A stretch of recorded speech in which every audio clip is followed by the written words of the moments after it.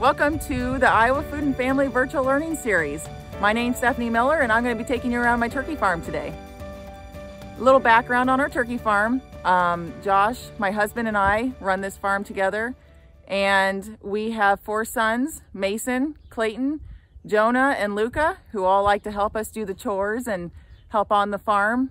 I come from 3 generations of turkey farmers. My grandpa, my mom's dad, was a turkey farmer, and my dad's a turkey farmer. We built a brooder house that's behind me here, and then we have 2 grow-out barns that we raise turkeys in. So the brooder house, we raise the turkeys in until they're about 4 to 5 weeks old, and then we move them over to a grow-out barn where they are raised until they're about 18 to 19 weeks old. We put about 8,000 poults in when they're 1 day old, and we do that 6 times a year. So we raise about 48,000 turkeys a year. Kind of a small farm, but compared to some farmers around here, but we enjoy just being able to work as a family on this farm and do that. I enjoy being able to watch turkeys grow from a little poult to a turkey that is sent to market. And that's not to say that there aren't challenging days. There are a lot of challenging days for me, but I learn from those days and we grow, and there are a lot of rewarding days too. So one thing my dad always told me when I first started raising turkeys, and I would have a frustrating day, he said, "Steph, there's a lot of opportunities today. Let's go take care of those opportunities." And you know what? That's one way that you need to look at everything. Everything's an opportunity. You can always learn from it and grow. And that's just one piece of advice that I carry with me throughout turkey farming. So with that being said, let's head on into my brooder office, and I'm going to show you kind of how I start my day. So this is where all my equipment is that I use to keep the turkey's temperature, their water, and airflow running correctly. So first thing I'm going to show you in here is my control panel. So I utilize this to run my lights in my shed. They go on and off at certain times. I use it to continue to run feed to them. The fans run at different times. I have them on percentages, so they run a certain amount of time during the day. We have the heaters that run depending on what temperature I set it on here, and we have inlets so that the air flows through correctly.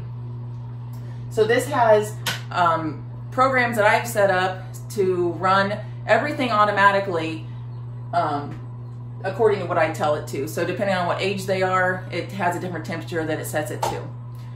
So over here is my water system. I use these buckets to do vaccines in. We give vaccines to the turkeys just like humans. They need vaccines to fight against diseases that turkeys can get. We give vitamins to our turkeys that help them have strong bones and grow healthy. So we give them vitamins, and then also over in the bigger turkeys, we sometimes give them electrolytes so that if it's hot and they're a little bit dehydrated or anything, to get through the heat, we give them some electrolytes and lots of other things too. But that's how we get those kind of medications and vitamins to our turkeys, is through this water system here. We check turkeys 2 times a day, once in the morning, once at night, just to make sure all this stuff is working, because as we all know, sometimes electronics do not work correctly. So we do that to make sure everything's running correctly. One thing I was going to talk about before we go into the shed is when we get baby poults, we have to get the shed ready. We have babies in here. We got about 2 weeks ago. We had to set the shed up. We have to put shavings in. We have to fill feed buckets. We have to get the water lines down and get those cleaned out good, and put down some paper with some feed so that when they come and they're little babies, they can go on the paper and get some feed right away. So that's one way that we get the shed ready for our turkeys. Another thing is that in the mornings, I always write down on my tracking sheet all the information. It's got the time that I check them in the morning, the target temperature, the actual temperature, their water usage. So if we see a back hop on water, we maybe think that maybe something might be wrong with them. We kind of keep a closer eye on them. So that's what we do with all that. We have the death loss, which, yeah, we do lose some turkeys just due to health. They're just not quite as big as the other turkeys, and so they don't thrive. So we have to record that, and then any medications that we give them or vitamins. So With that being said, I think we're going to head on into the shed, and I'll show you kind of how I check the turkeys and what we do with that. Okay, so every morning and night I walk in here and I have to listen with my ears.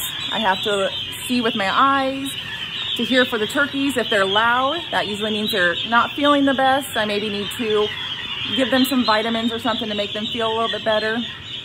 Right now they're kind of loud because I'm talking in here and they don't like when people are loud in the turkey shed.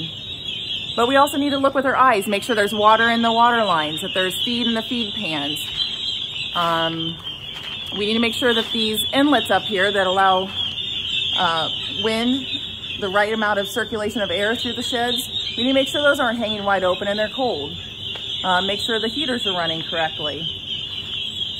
So we just need to listen for anything that might be off, look around us, see how the turkeys are moving, that they're up and about, that they're running around and they're happy. So this is what we do in the morning and the night. Now, these turkeys are about 2.5 weeks old right now. And so when they're about 4 to 5 weeks old, we're gonna go ahead and we're gonna move them to the grow out barn where they can live there until they're about 18 and 19 weeks old, and then we sell them. So to move them, we use a moving cart hooked to a tractor. We load them up into the moving cart and we just drive across the farm and unload them into the grow out barn where they'll be there till they're about 18 to 19 weeks. So let's head over to the grow out barns and I'll show you some of the bigger birds that we have on our farm right now. These turkeys that we're gonna look at now are about 10 weeks old.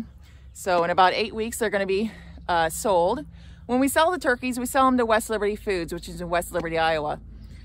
It's a processing plant that they process our turkey meat into the delicious cold cuts that you eat at your local sub shop. So that's where these turkeys will go in about 8 weeks.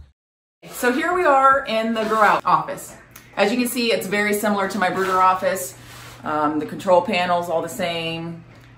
We have around over here, we have our medicator buckets, a little bit bigger because they drink obviously a lot more water than little turkeys do. So that's all the same as the brooder house. Really everything's the same. So here's our 10-week-old turkeys. It's a lot louder in here. This turkey's a lot louder. So I'm not gonna talk a lot. I'll just show you a little bit. We'll walk down through them. And these are the bigger turkeys. This is how big their house is. So they have plenty of room to get to food, get to water, and move around. About every week to 2 weeks, we like to put some fresh bedding in here. So they constantly have something nice and fluffy to lay down in and walk around in so their feet don't get sore or anything on the harder manure. So we like to keep them bedded. As you can see, the turkeys like to be curious and see what I'm doing. So they like to follow close behind me.